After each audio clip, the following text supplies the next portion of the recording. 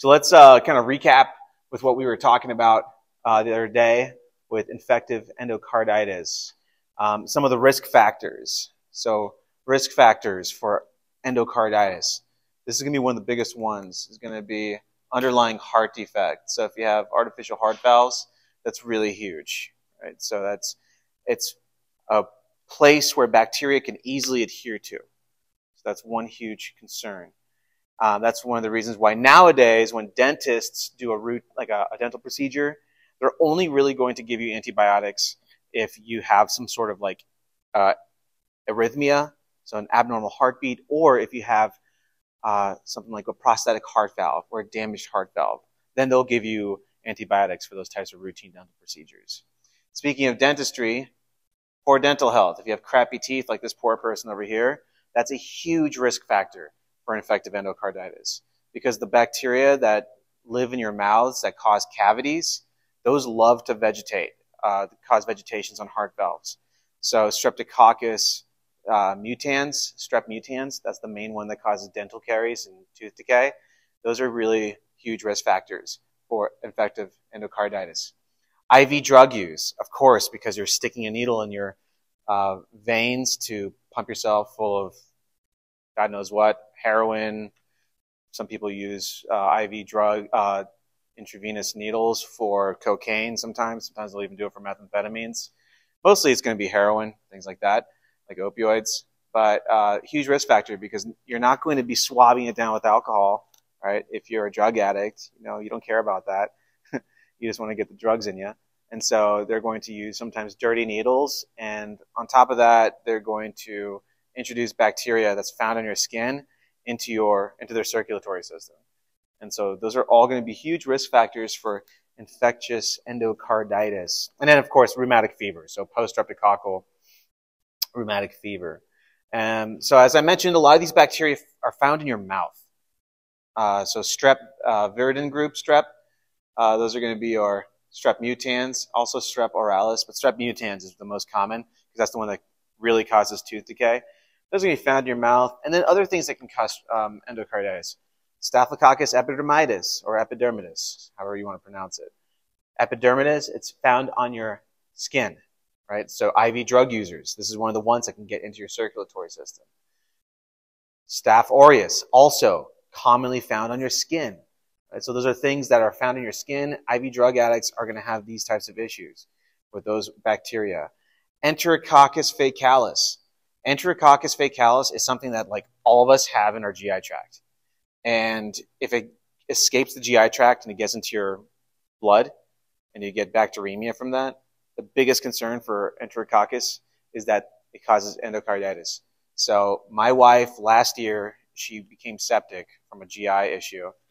And last year she got enterococcus in her bloodstream.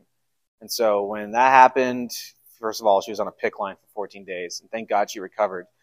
On top of just getting treated for antibiotics, they had cardiology come, and they were doing cardiograms, right? So they did ultrasound, right? And then they were just trying to see if there was anything wrong with the valve leaflets, right? Because if God forbid, her valve leaflets got colonized with enterococcus, she's going to have to get valve replacement surgery as a consequence.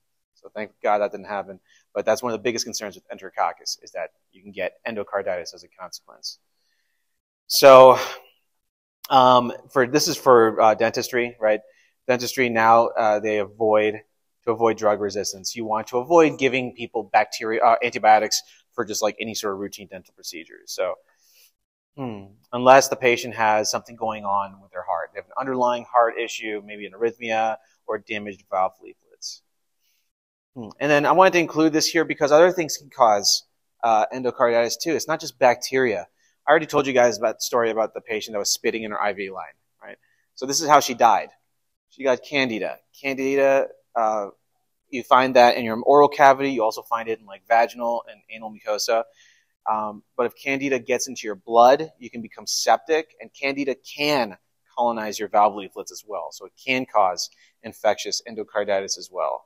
Biggest concern with these things is septic emboli, right? When you get septic emboli that make its way to different parts of your body, The worst place would be the brain, so that would cause a septic embolus stroke.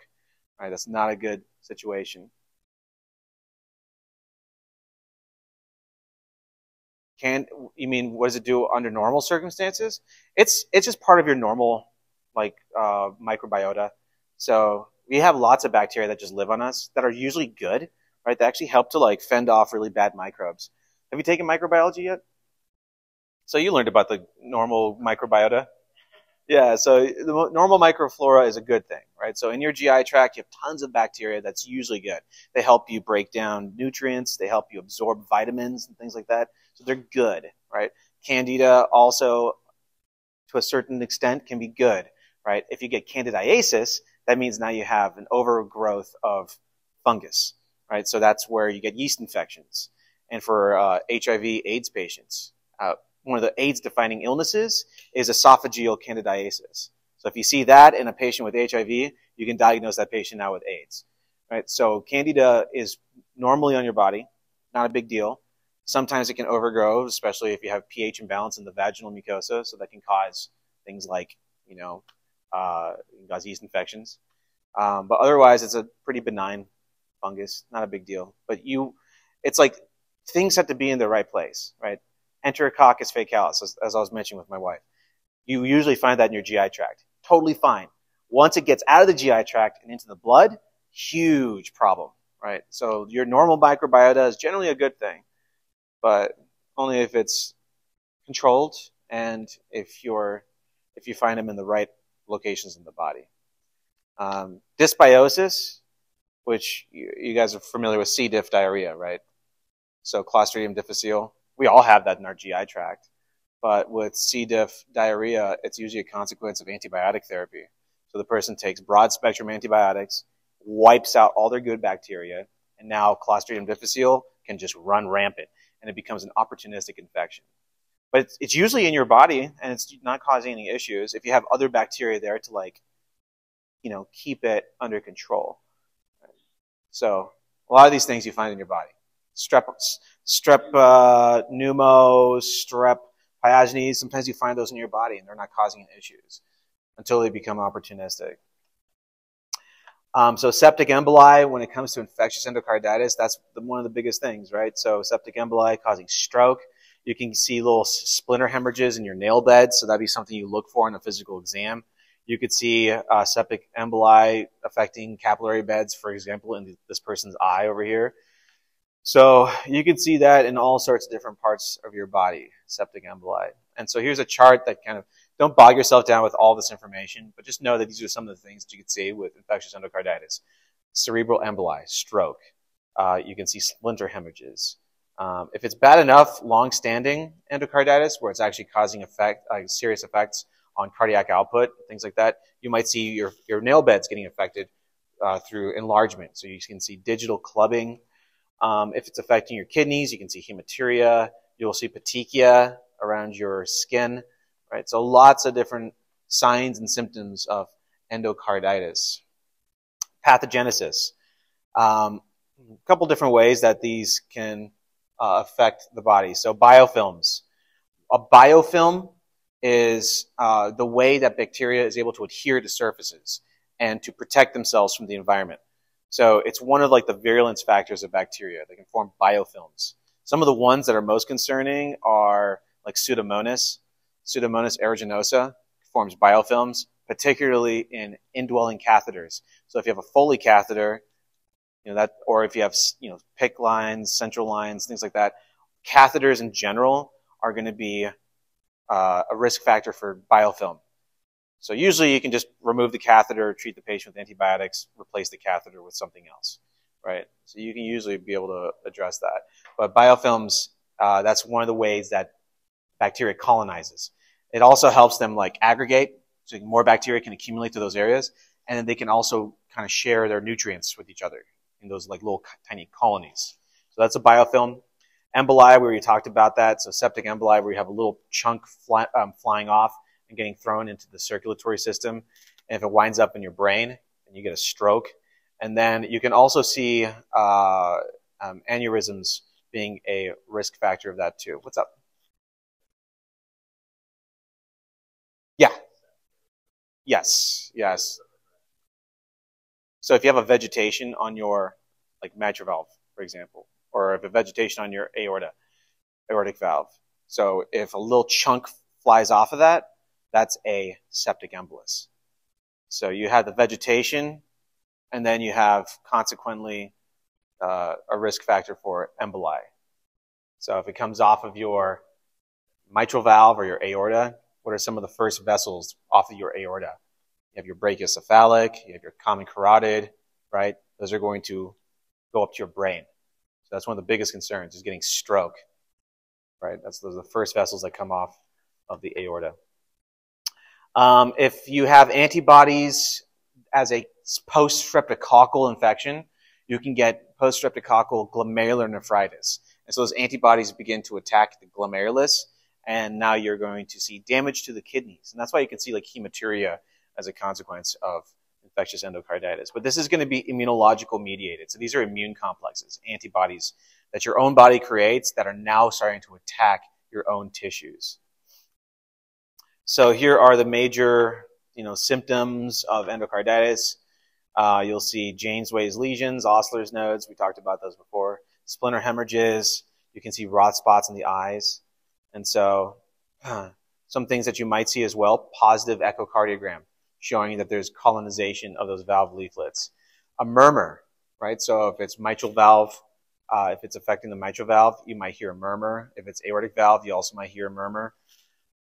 If you take blood cultures and get positive for bacteria, that's going to be part of all the major Duke's criteria. And then minor Duke's criteria, fever, immunological signs. So don't bog yourself down with the Duke criteria. Just know like the signs and symptoms of endocarditis, and you should be good. So these are those other those findings that you'd be able to see. You might see splinter hemorrhages. If you looked into the person's eyes, you might see rot spots at the retina. And then Osler's nodes, fingers and toes, and then James-Way lesions are going to be on the palms and soles. Cool. What's up?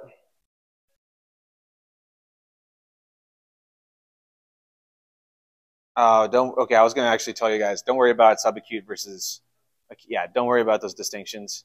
Just know endocarditis. Yeah, just know infectious endocarditis. I'm not going to parse out subacute versus acute and all that. Yeah, don't worry about that stuff. Those are just like different subcategories of endocarditis. I'm not going to test you guys on that. All right, let's switch gears now. So we talked about the heart. Let's now talk about vessels. So vasculitis. Vasculitis is broad, right? So there's lots of different types of vasculitis. There's Kawasaki's disease. There's Buerger's disease. There's Berger's disease, which is different than Buerger's disease, which is an IgA nephropathy. Lots of different vasculitises. So we're only going to cover a small handful of the ones that you're going to be responsible for. But if you have vasculitis, itis is inflammation, right? So vasculitis, inflammation of blood vessels. So you have thickening of the vessels, and they get narrowed, and then you can get high risk for ischemia. You're going to see that being a huge issue for Buerger's disease, where you have necrosis taking place because of how severe the ischemia is. It becomes like almost kind of like an infarct type of scenario. Then you also get a lot of thrombi, right? So you have increased risk for thrombi because of blood clotting. So you can see this in arteries and veins. So to distinguish between those, you have arteritis, that's arteries. Phlebitis is going to be veins. Think about like phlebotomy, for example. You're taking blood from a vein. So phlebitis would be inflammation of those veins. And then angiitis is going to be within the blood vessel. What are the different vessels that can get affected? Large, medium, or small. There's different subcategories of vasculitis that fall under each of those. They affect different sized blood vessels. And then signs and symptoms. You can get fevers, fatigue, headache, weight loss. And it really just depends on which areas are affected. Right? Different areas are going to have different types of signs and symptoms. So if it's affecting the kidney, you might get glomerular nephritis. If it's affecting the GI tract, you might get blood in the stool. If it's affecting your skin, you can see like purpura, for example. There's a couple that cause purpura on the skin. HS purpura is one of them. Henoch-Schönlein. German word. It's hard for me to pronounce. But that's one that can cause purpura. IgA nephropathy would cause, kidney involvement. You can see basically any part of your body being affected. Eyes are going to be affected, especially by giant cell arteritis. That's going to be like temporal arteries are going to be associated with that. So depending on which part of the body, you'll see different effects. So these are the ones that we're going to focus on. We're going to focus on Buerger's disease, arteries and veins, and then we're going to focus on giant cell arteritis. Henoch-Schönlein, we're not going to talk about, but one of my students the other day, he had this. This is usually something that affects children, but he had this. He was in the hospital for like a month and a half. The doctors had absolutely no idea what the hell was going on with him. And so they thought he had Guillain-Barré syndrome because he had like issues with his nerves and stuff. So they did 2 lumbar punctures on him. Then they thought he had Crohn's or ulcerative colitis. So they did biopsies of his GI tract. They did all sorts of tests on him. They had no idea what the hell was going on. And then the nephrologist finally came on board, and the nephrologist actually had type 1 diabetes. So he's familiar with autoimmune disorders just from personal experience. And he's like, this looks kind of autoimmune. And so they did the blood test, they did renal tests, and they found out that he had Henoch-Schönlein purpura, which can also affect the kidneys. So they did a kidney biopsy on him. 5 minutes later, they diagnosed him with Henoch-Schönlein purpura. So they treated him with corticosteroids. And thankfully, this is one that you can treat and it usually doesn't come back. Usually autoimmune disorders, you live with it for the rest of your life, but this one can kind of like, sometimes you can treat it and it just goes away. Kawasaki disease, that's going to affect the heart. Takayasu's is the aorta. So all these are going to be different areas of the body, right? But these are the ones we're focusing on. Buerger's disease and giant cell arteritis. Here's another schematic that shows you the size of the arteries or vessels and which ones are associated with which diseases. So large vessel vasculitis, so Takayasu's aorta. What else are we going to cover here? I didn't put it on here. Kawasaki disease would be heart. The ones that we're covering are not on this list, which is okay. Here we go. So here's giant cell arteritis. So that's going to be the temporal artery. So you'll be able to see the temporal artery. It's going to be kind of bulging, and then you'll take a biopsy of that to be able to diagnose. But the rest of these, don't worry about. These are going to be beyond the scope of this class. But just know that there's a lot of different types of vasculitis. Buerger's disease, we're going to talk about in a little bit, that can cause some severe necrosis and gangrene of your fingers and toes. So I already showed you a picture of a patient that had severe Buerger's disease. So we're just going to kind of go over the pathophysiology of that in a moment. So let's start with giant cell arteritis. So it used to be called temporal arteritis because it affects the temporal arteries. Because it affects the temporal arteries, it can also affect the ophthalmic arteries. This can cause blindness over time. So that's one of the serious side effects of giant cell arteritis. Usually in older patients, you'll get throbbing pain. You'll get visual changes, obviously, because it can affect, it can cause blindness. You might get pain in the jaw as well and fatigue after chewing. And you might also hear a bruit too. So if you use the bell of your stethoscope and you try to auscultate, you might be able to hear like a whooshing sound, like a bruit.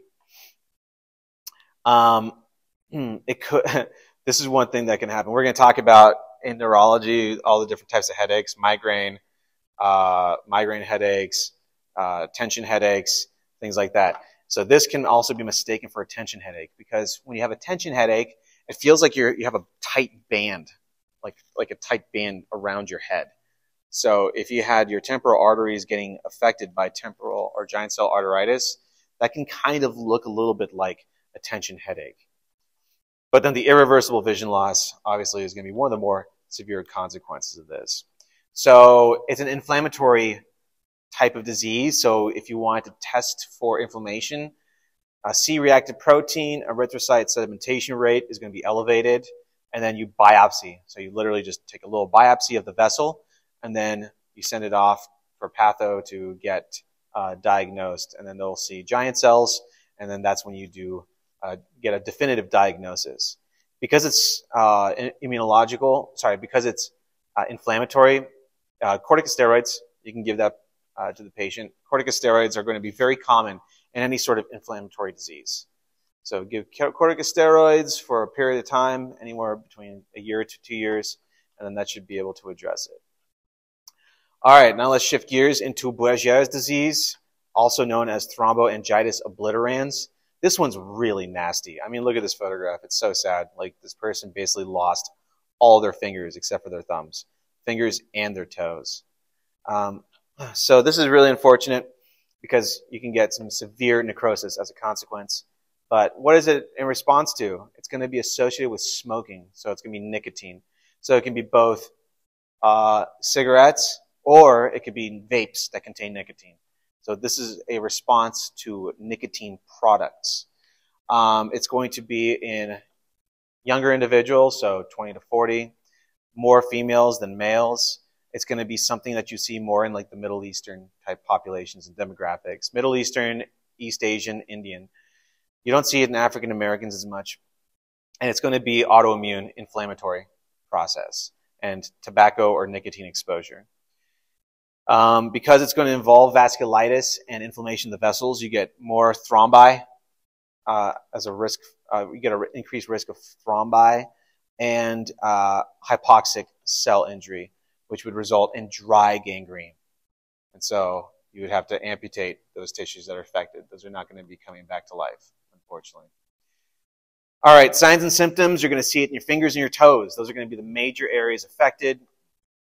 You can see gradations of severity. So you might first start seeing whitening of those tissues, right? So that's going to be ischemia, right? So you have reduced blood flow. They might eventually become a little cyanotic and turn blue. They might also become a little bit red when blood doesn't come back to those tissues. But if the blood does not come back to the tissues, then you're going to get necrosis of those affected tissues. And this is going to be dry gangrene. Claudications is going to be the term for the symptoms of reduced blood flow and ischemia. So claudications are going to be really painful muscles in the areas affected. So if a person has long-term claudications in their lower extremities, sometimes to increase the blood there, sometimes they'll even, you can actually ask the patients who have this how they sleep at night. Sometimes they'll actually sleep with their bed over, their legs hanging over the bed, so that more blood can get to those tissues. And so that's one thing you might be able to elicit in an exam when you are asking them about the history of their present illness. So that would be claudications. So if you got claudications in your hands and fingers, that would be due to decreased blood flow. You can ask if the person's a smoker. Usually that's going to be the case for this condition. And then if you do an angiogram, you're going to see corkscrew vessels. Treatment, tell them to knock it off with smoking. You can exercise more, so you can get more blood flow. And then you can take drugs like cilostazol to decrease vasospasms. But let's see the corkscrew on angiogram. So here's normal. So all those vessels look really nice. They look mostly straight. And then these are the corkscrew vessels. You can see them all throughout the distal fingers, right? So you got your thumb and all your other digits too. All right, so any questions on giant cell arteritis or Buerger's disease? Cool. So Raynaud's disease. So Raynaud's disease is a little bit different. You do get reduction in blood flow to your fingers. So it kind of does look a little bit like Buerger's disease, right? You get similar types of symptoms when it's less severe. Raynaud's disease is mostly going to be unknown. So it's idiopathic. No one really knows exactly why. So that's primary Raynaud's disease. Secondary Raynaud's disease is going to involve there's going to be other symptoms involved in that as well. So secondary Raynaud's disease is going to be secondary to something else, right? So you know kind of what the underlying cause is. Primary, you don't know. It's idiopathic. Secondary, you know what might be going on. So lupus is a really common autoimmune disorder that can cause Raynaud's disease. Scleroderma can cause Raynaud's disease. Sjogren's can cause Raynaud's. Rheumatoid arthritis can cause Raynaud's. So there's a lot of autoimmune diseases that can cause Raynaud's disease. Drugs can also do it. So certain amphetamines, cancer drugs, beta blockers can do it. If a person has arthrosclerosis, they're going to have poor circulation, so they're going to be predisposed to Raynaud's. This is kind of interesting. Typing, right? So if you type a lot, or if you play the piano, or if you're using tools a lot, you might get Raynaud's as a consequence of that. So these would be secondary Raynaud's versus primary idiopathic. And so what's the progression? You have vasospasms causing reduced blood flow. When you have deoxygenation, you become cyanotic, so those fingers are going to turn blue. And then when blood comes back to those tissues, you're going to see reperfusion, so it's going to turn red. All right, let's talk a little bit about peripheral vascular disease and peripheral artery disease. Any questions so far?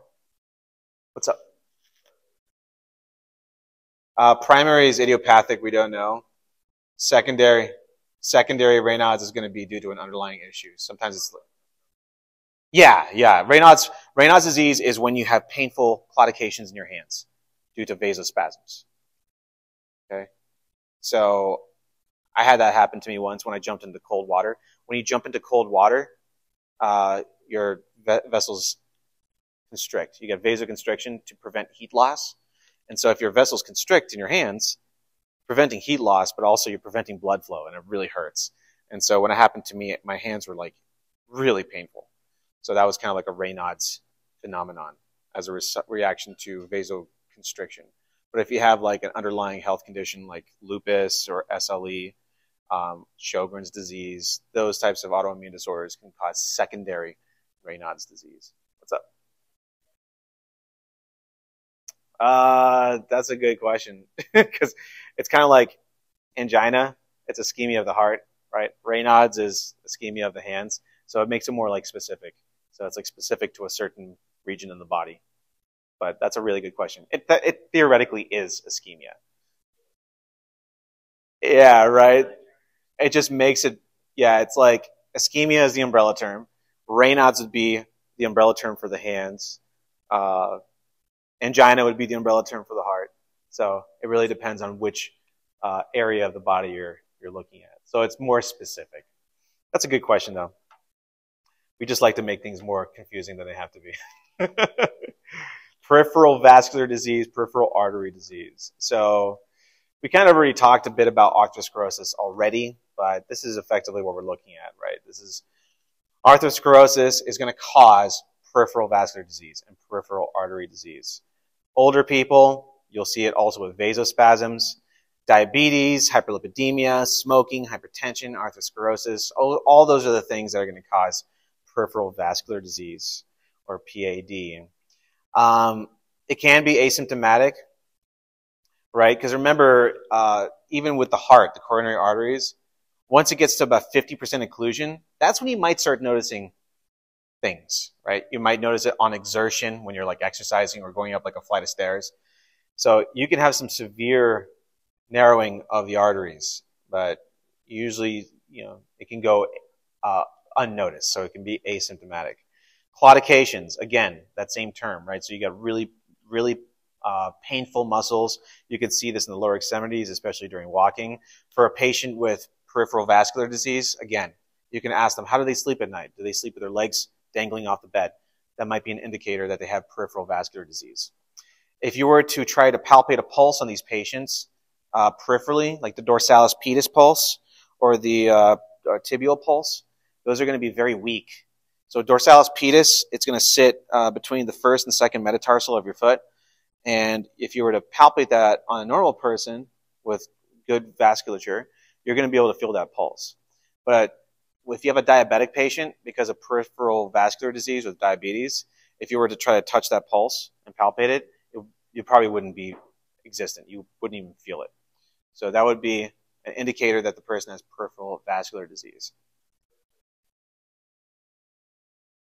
Oh yeah, definitely. Diabetic foot ulcers are going to be a combination of things. It's due to peripheral vascular disease, and it's also due to peripheral neuropathy. So what happens when you have peripheral neuropathy? You get numbness, sometimes pain and tingling as well, but numbness is the biggest concern. So the diabetic is walking along, maybe like step on something, it they get a little cut. What happens to that cut? They don't notice it because they don't feel the pain. Then because of the peripheral vascular disease, you're not going to get white blood cells to that area. So you're not going to get tissue repair at that area. Then that is going to increase risk for infection.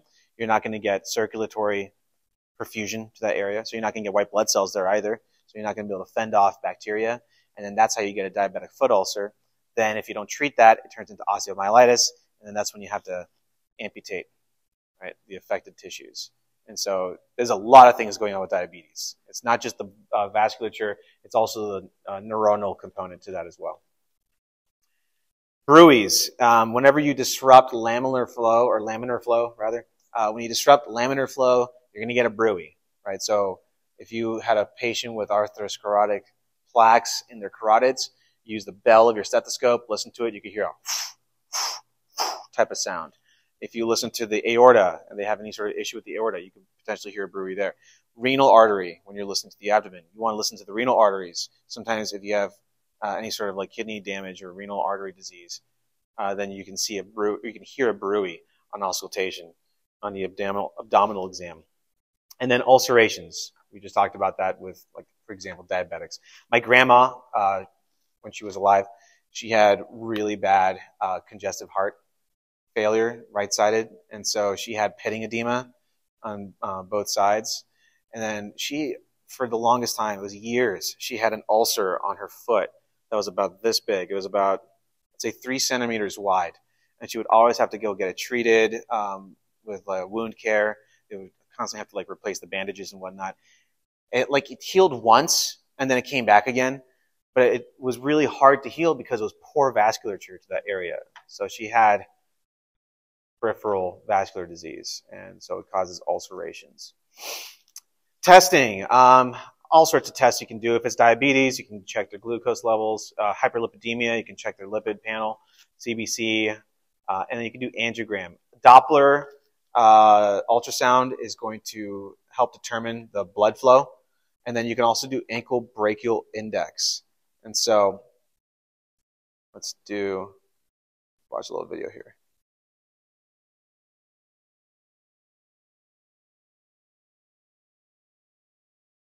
With the patient lying supine, apply the cuff or cuffs to the limbs, starting with the brachial artery in the right arm. Hold the Doppler pen as though it is a real pen. The strongest signal is at an angle 45 degrees to the artery, pointing toward the heart. Use this technique. Find the right radial artery at the thumb side of the inner wrist. Balance your wrist or ring and pinky fingers on the patient's arm or bed to keep a steady hand.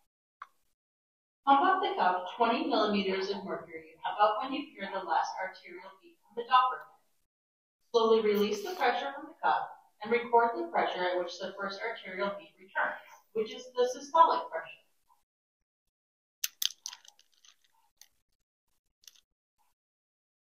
Remember, only the systolic pressure is obtained for ABIs.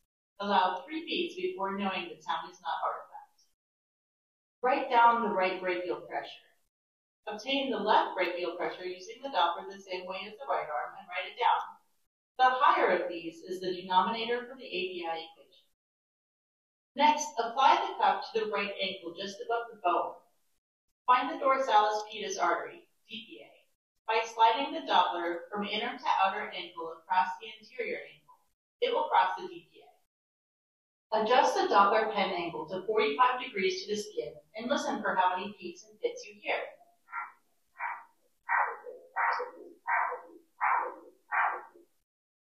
This is your first clue as to presence of disease. Obtain the ankle pressure with the Doppler pen on the DPA. Write these pressures down. Obtaining this pressure is similar to the brachial pressure, only the systolic portion is recorded. If you have trouble finding the DPA at the anterior ankle, start between the great and second toes and slide proximately in between the bones to find the pedal arch. To find the right posterior tibial artery, ETA, start just behind the medial malleolus, or inner ankle bone, and slide posteriorly toward the Achilles tendon. You will cross the PTA. Use enough gel to get good contact with the skin. Listen for the waveform and obtain the pressure. Remember, the higher systolic number is used regardless if it is the DPA or the PTA. This number will be the numerator for the ABI equation. Repeat the exact steps to obtain blood pressure and listen to the Doppler for the left angle. In the interest of ergonomics, try using your left hand to hold the Doppler when obtaining the left PTA data.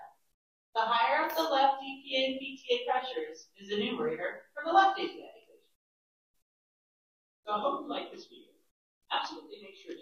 So I'm not going to ask you how to do all those calculations, but just know this. So if normal, equivalent to 1, right? Because it's a ratio, right?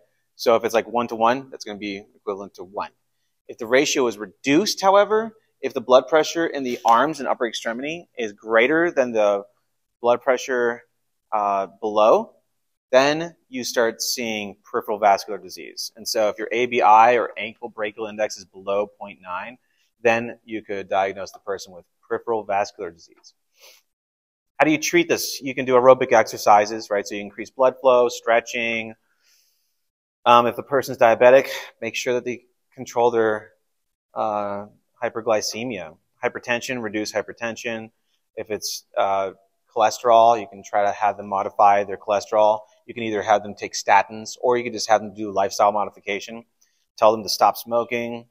You can give them anticoagulants or blood thinners to help reduce stasis and increase flow. Or surgery. You can actually do stents in these patients too. So you can actually put in a balloon stent, open it up, and that you increase your blood flow in those areas.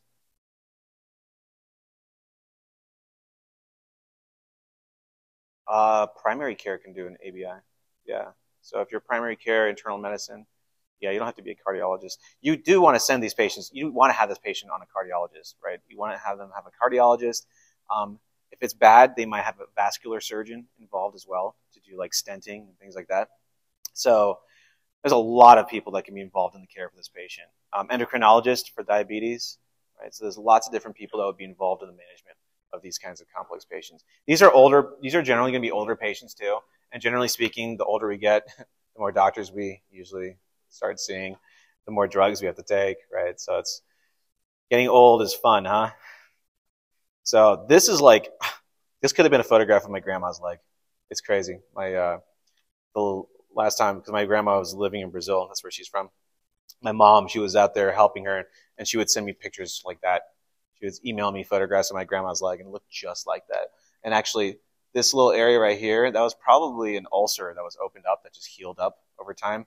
So my grandma, like her ulcer looked, when it healed, it kind of looked like that, but then it opened right back up again. That's pitting edema, right? So that means they put their little thumb in there, and to see the severity of the edema, you can see how long it lasts, how long it stays imprinted. So if it's like over 2 minutes, that's like stage 4 pitting edema. So it's really it's different degrees of pitting edema. What's up? Cellulitis is going to be bacterial. This is due to stasis of blood. Cellulitis is going to be infection, and that's going to be involving deep tissues. So like dermis, as well as your cutaneous layers of tissues.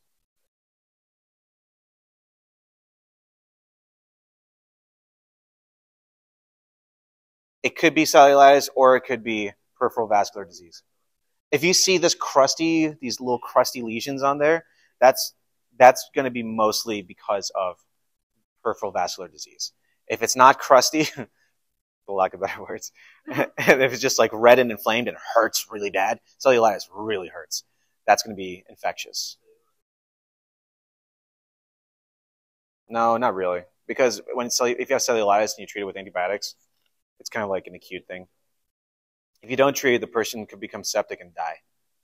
So, versus this is long-term. This is something that people live with for years and years and years. This is like chronic illness, right? What's up?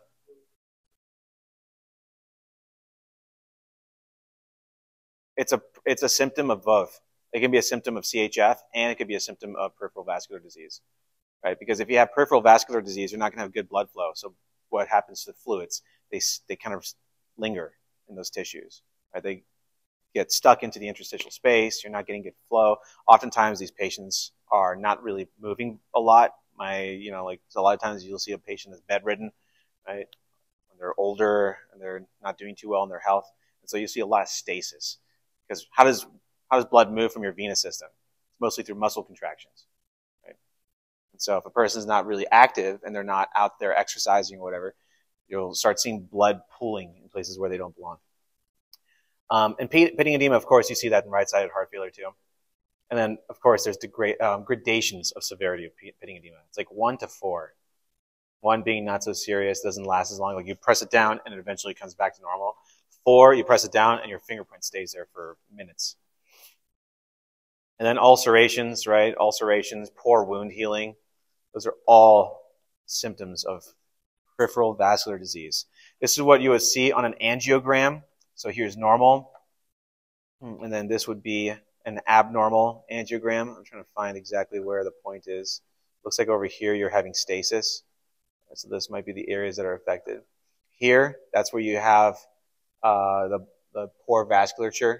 Right? So you might want to put in a little balloon stent in there to open up that vessel. And then here's a stenosis. Here's before and after. Right? So here's before stent, after stent. So now you opened up that vessel and you can allow for proper blood flow. All right, any questions on peripheral vascular disease, peripheral artery disease? All right, let's talk a little bit about thrombophlebitis. So thrombophlebitis involves clotting. So you have a clot that's inside your blood vessel, and phlebitis is going to be involving inflammation. And so inflammation of the vein could be due to a blood clot, right? So if it's non-bacterial, that could cause inflammation, just the fact that the blood is clotting, right? So deep vein thrombosis, right? You're going to get inflammation from that. The blood is going to be pooling there in the leg. And if you wanted to test for DVT, you just look at their leg. Usually it's going to be unilateral. It's going to be one side. It's going to be red. It's going to be swelling. It's going to be hot to the touch. And the patient is going to complain of pain in that extremity. So that would be non-bacterial as an example. But if it's bacterial, that could be septic or suppurative. And that's going to be seen in like superficial type veins. So if you see a blood clot superficially involving bacteria, that's going to be a septic type of thrombophlebitis. Virchow's triad. This is going to be something that's good for you to be familiar with in terms of risk factors. So let's just look at Virchow's triad here. If you have altered blood flow, if you have damage to the endothelium, and if you also have hypercoagulability, those are all going to be predispositions for thrombophlebitis. Okay, so that's Virchow's triad.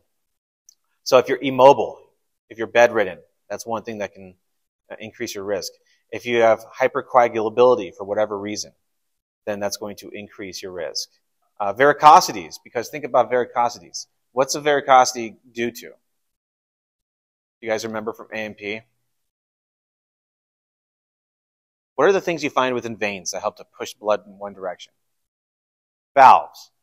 If you get damage to those valves and they like prolapse for whatever reason, blood is going to start pooling into those vessels. Those vessels get huge, right? So that's a varicose vein.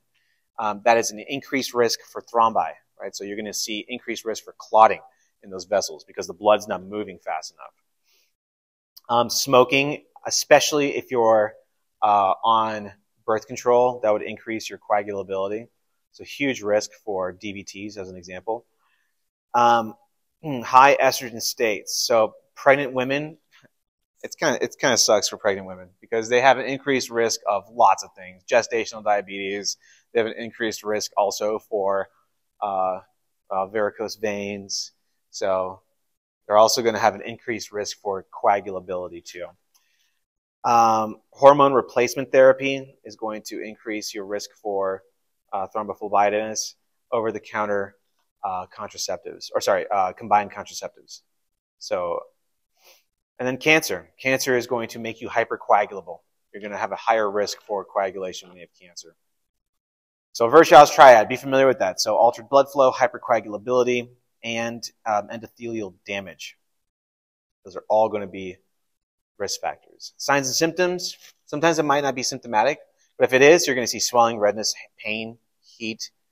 You're going to see maybe emboli because thrombus, right? You might see a little chunk getting thrown off, and you might see a a thromboembolus reaching other parts of the body. It could reach the brain, could reach the heart. And generally, you're going to see the lower extremities being affected. Lots of times when it comes to circulatory disease, it's going to be your lower extremities, right? Just because blood tends to pool down by your feet, right? And is furthest away from your heart.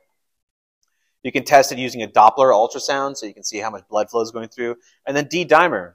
D-dimer is that lab again, where you can see fibrin mesh products being broken down.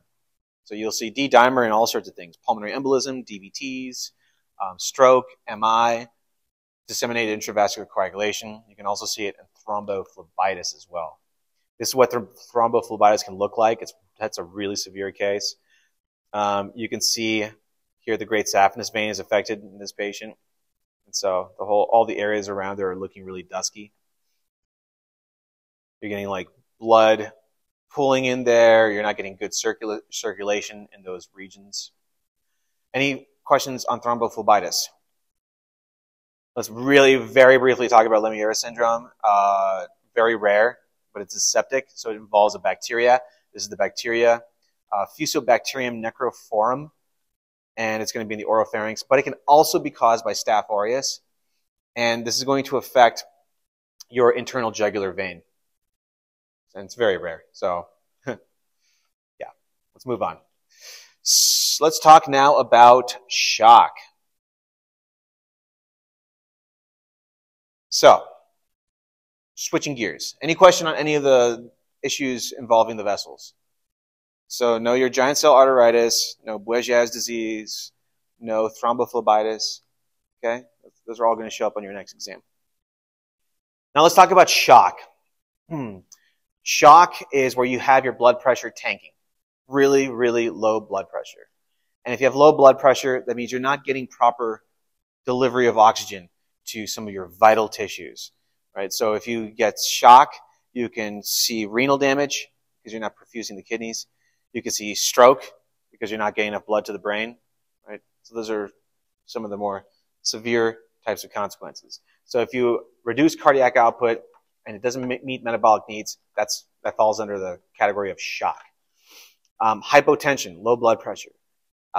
What's going to happen as a consequence? This is your heart trying to compensate. Your heart's going to start beating really fast because if you have low blood pressure, you're not getting enough oxygen delivered to your vital organs. Your heart's going to try really hard to compensate. It's going to start beating much faster so you can try to deliver blood to the rest of your tissues. You're going to get lactic acidosis as a consequence because of anaerobic metabolism. If you have hypoxia on your skin, you're going to feel cold and clammy. You're going to look pale.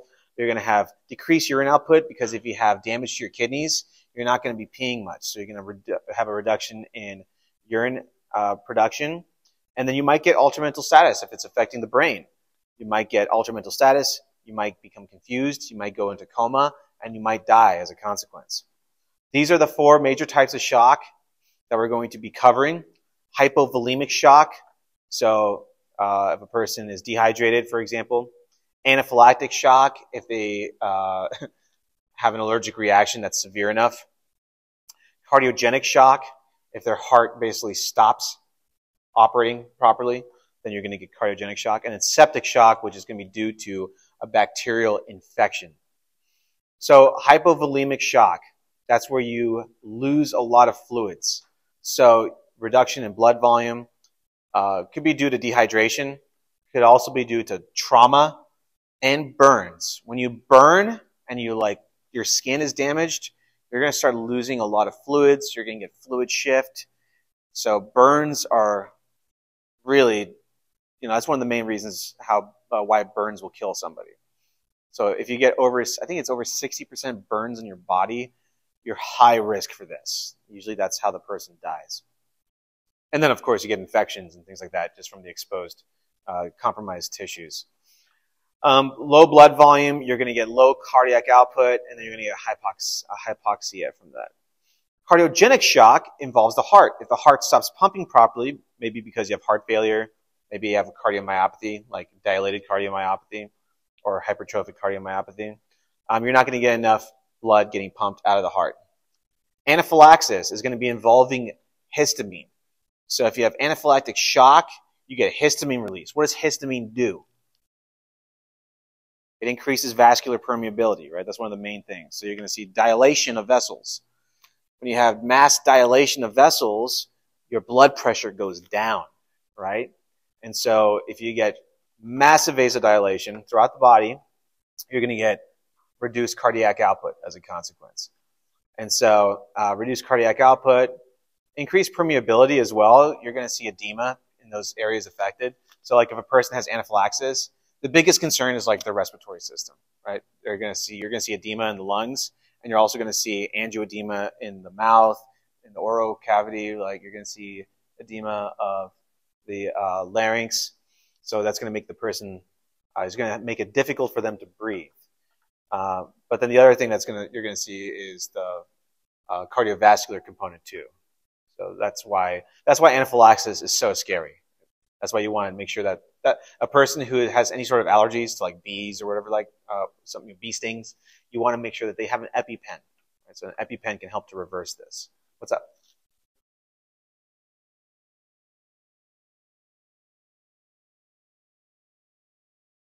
Yeah, it's going to be immunological. So like bug bites, like bee stings, food allergies, peanuts, things like that. It's usually going to be immunological mediated.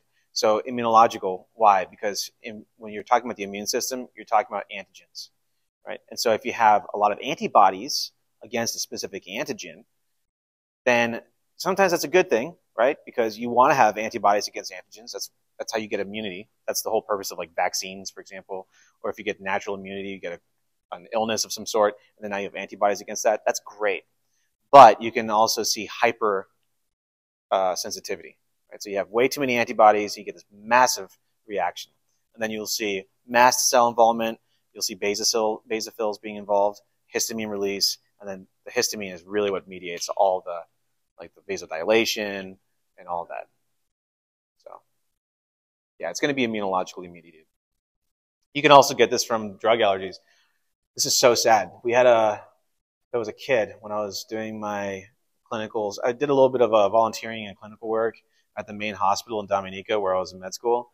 There was a kid that just went in for a routine surgery. Kid was allergic to lidocaine, and he went to anaphylactic shock and died. So you can see allergic reactions to basically anything. You can develop an allergic reaction to anything in your life. So like my dad, he developed allergies to ant bites when he was in his late 80s. And so like he had to start carrying around a EpiPen with him. So yeah, you can develop allergies against almost anything throughout your life. And they're very scary, right? Anaphylaxis will kill you if you don't treat it. Septic shock, that's going to be due to bacteria, and it's bacterial toxins. So bacteria can release different types of toxins. Think about like toxic shock syndrome.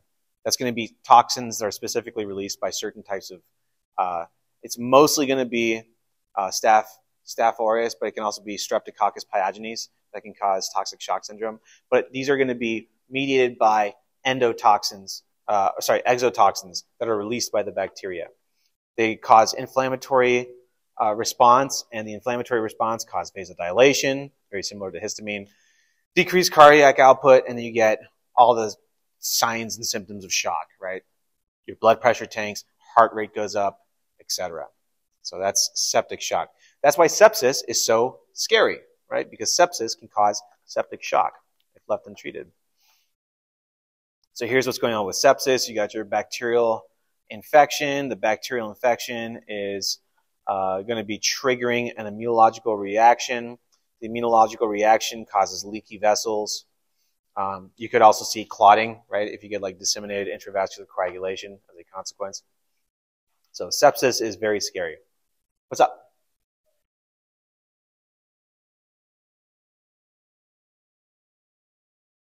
Yeah, that's a good way to think about it. But the easiest way to think about it is bacteria. Right? If it's septic, it's going to be an infection.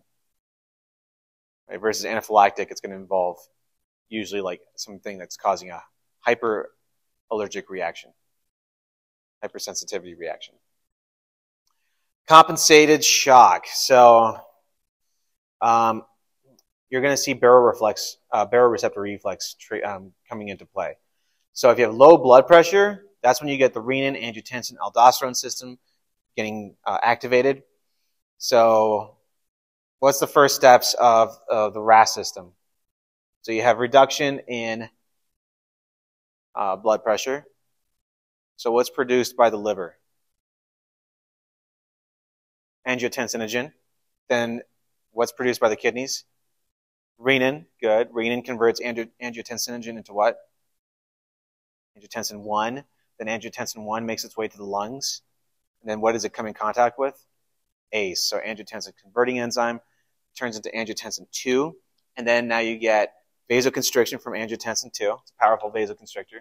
You also get aldosterone being released. Right? Aldosterone reabsorbs sodium. Water follows solutes. That helps to increase your blood volume. And so you get that like whole entire system getting activated with reduced blood volume. You can also see heart rate being increased, right? So you can try to increase your cardiac output. You can also see vasoconstriction, of course. Angiotensin 2 is going to be involved in that. If it's decompensated, this is a positive feedback loop. So decompensation, you're going to get reduction in cardiac output. The heart starts to die. And then you get further reduction in cardiac output. And that patient is basically on their way to the grave at that point. So you get reduced circulation, you get blood clots, you get even slower circulation. The brainstem starts to get affected. You might start seeing reduction in cardiac output just because of the brainstem involvement, ischemia, death, right? So that's going to be uncompensated shock. All right, any questions? All right, let's go into quizzes part 3, and then we'll get through this and then do neuro. I did make a lot of questions, though. So I made a lot of questions on this. I'm thinking that we can stop after... Let me see, which question do I want to go until? Let me go ahead and let you guys sign in, because I don't want to do all 20 questions. I do want to get into neuro today.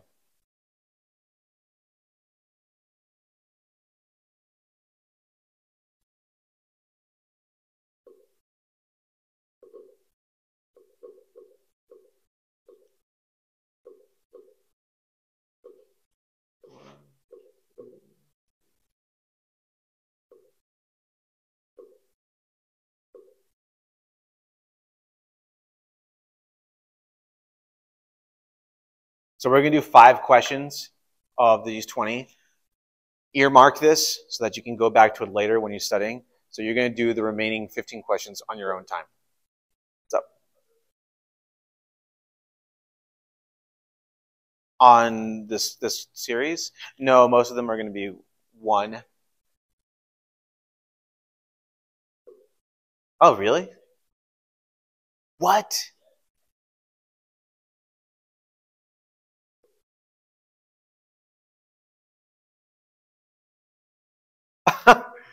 Well, good. That's good to know. I'm like, I don't want you guys paying to have access to that. So, yeah, you should be able. Yeah, okay.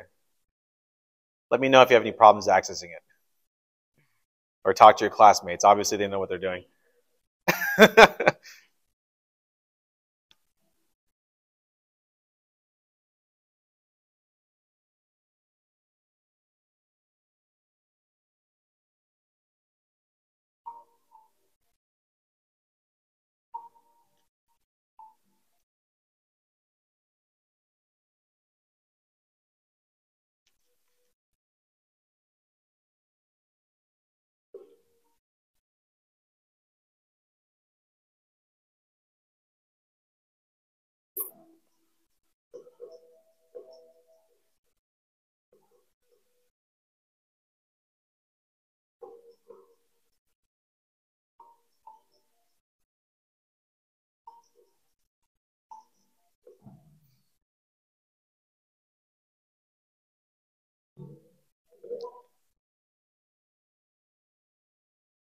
All right, good. Most of you guys got that right. So, rheumatic fever.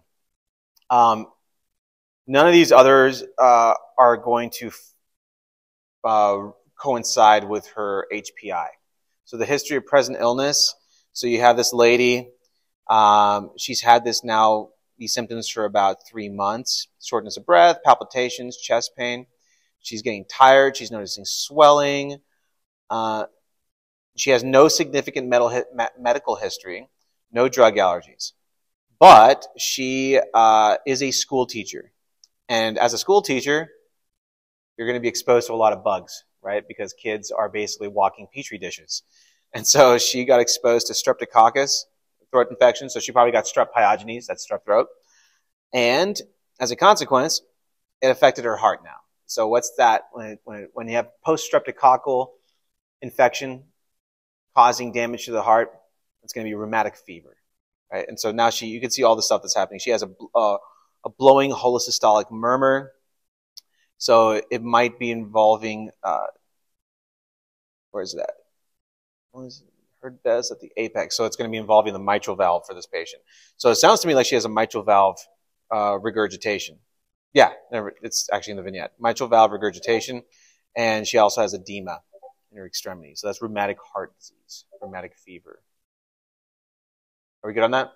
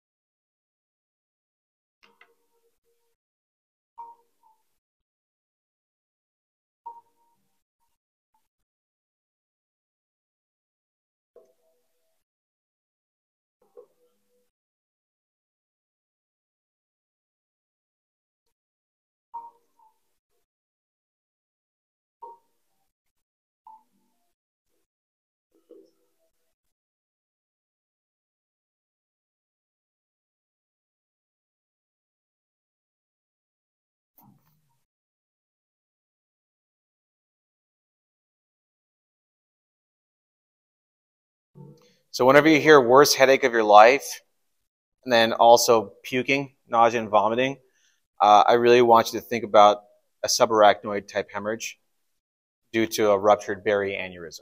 That's going to be one of the big things to keep a lookout for. This would not be consistent with an ischemic stroke, because what exactly is an ischemic stroke? There's two major types of strokes. There's ischemic stroke and there's a hemorrhagic stroke. We're going to talk about that when we get into neuro.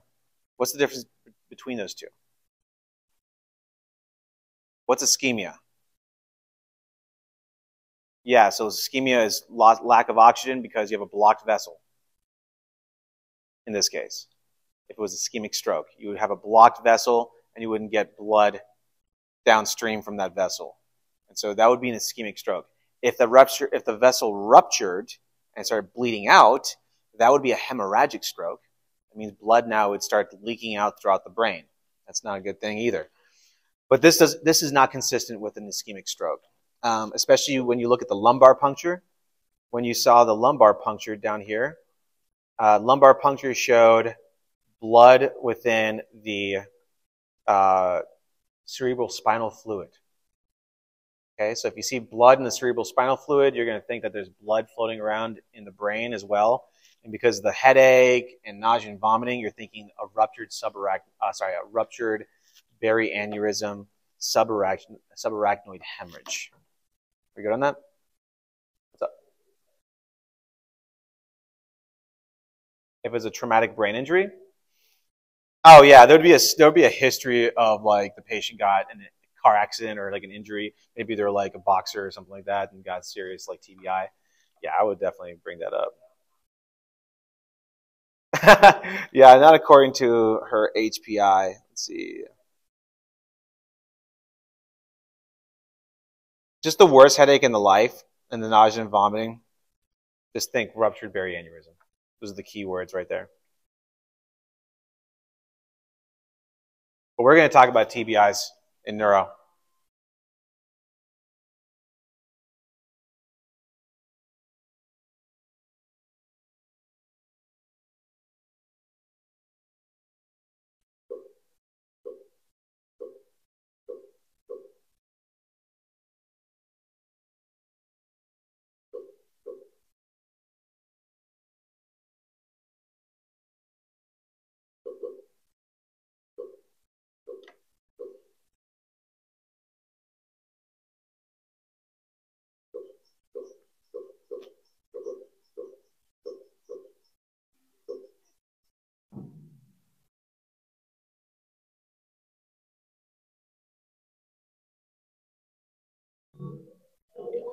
All right, so this patient's history is completely consistent with giant cell arteritis, which is also referred to as temporal arteritis, right? So temporal artery, if that gets affected, you're going to see effects on the vision, right? The eyes. You're going to see like things like headache.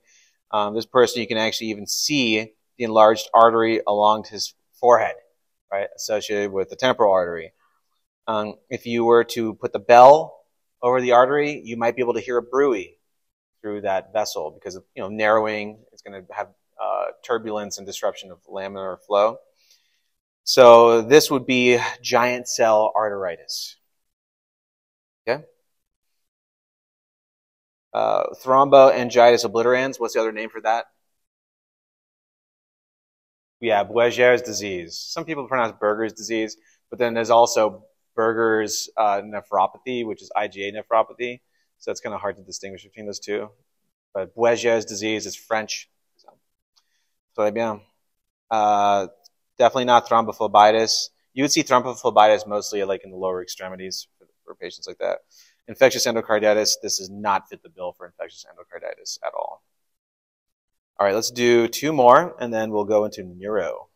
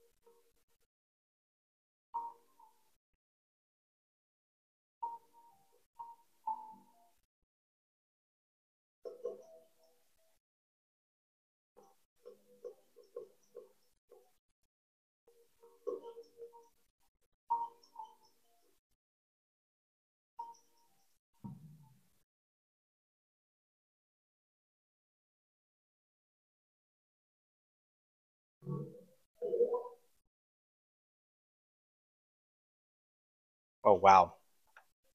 So the blood pressure thing is one of the key giveaways that this is involving the aorta.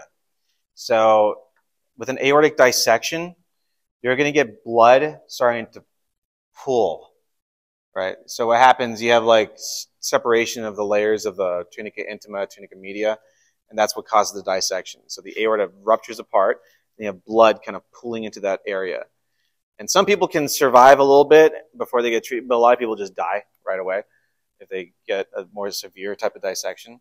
And so with that blood pooling up in the aorta, you're going to see increased blood pressure. Because think about how the aortic arch works, right? You got the brachiocephalic, you got also the left subclavian. Those are going to go to the arms, right? So if you take the pulse of that patient, the pressure of that patient, the pressure in the upper extremity, because the backflow of blood through those other major vessels coming off the aortic arch, the pressure is going to be higher in your upper extremity. If you take the pulse below, or the pressure below, sorry, then you're going to notice that the pressure is way lower because you're not getting enough blood going down to the distal portion of the aorta. And then, so that's one thing, the change in pulse. And then just the description of, I know that the description sounds very similar to an acute MI. That's probably why most of you guys chose MI. So he has diaphoresis, shortness of breath. He also has that severe chest pain that radiates to the back. But the pulse pressure is going to be one of the biggest things that helps to distinguish between MI versus aortic dissection. What's up?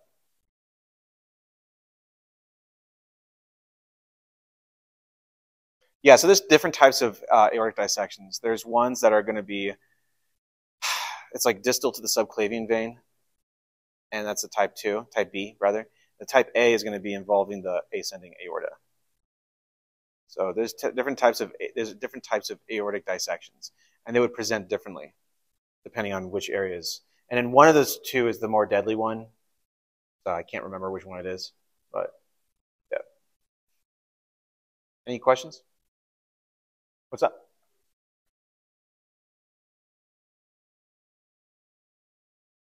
Yeah, yeah. It depends on the level. If it's like closer to the abdomen, right, you would see, depending on where the actual injury is, right? for this patient, because it seems to be like kind of closer to the aortic arch, so it would look a lot like a heart attack in terms of how you would present. Then what would you do for this patient? You want to rule out heart attack. You do EKG, check out their cardiac markers like troponins, CK-MB, all that.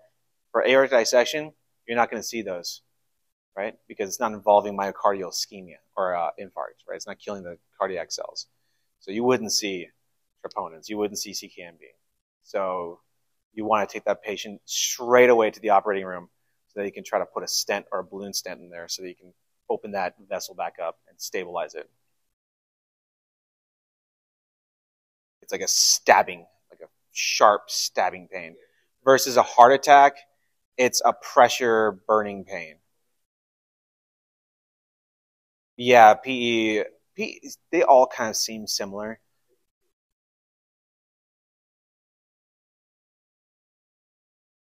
I don't remember. I don't know if it's on inspiration or expiration.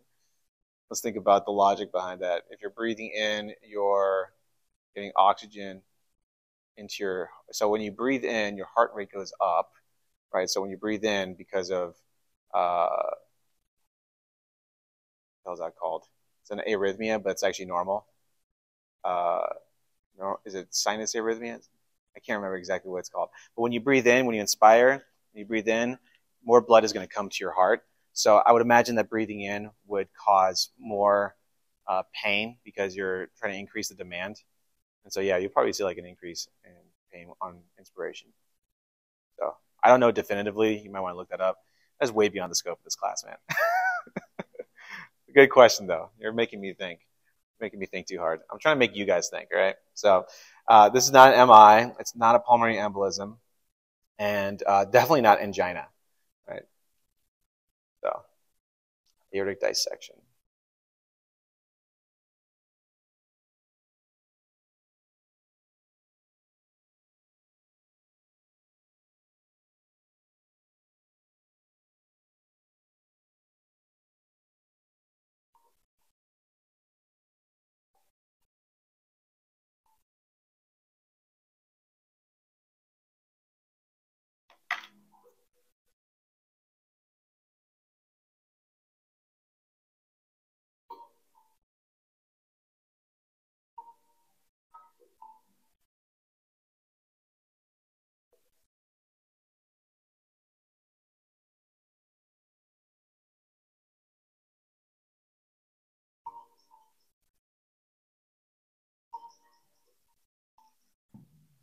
What kind of shape would you see on these vessels on the angiography? Yeah, so you would see corkscrew vessels for this patient. And the big key takeaway here is smoking, right? So it's super clear in the vignette that that's going to be associated with this patient's presentation, right? So smoking is going to cause Buerger's disease. Raynaud's, you can see this happening with Raynaud's, right? You're going to see a transient ischemia with Raynaud's disease, but I really want to associate this kind of clinical vignette with a patient smoking nicotine products. I want you to associate that with Buerger's disease. If I were to put something like Raynaud's, I would probably say, oh, this patient has a past medical history of like lupus, or maybe a past medical history of Sjogren's disease, like something autoimmune, so that it would give you like more of a hint that that was like just Raynaud's phenomenon. All right, I'm not going to do the rest of these questions. Do the remaining 15 on your own. So let's switch gears now and talk about neurology.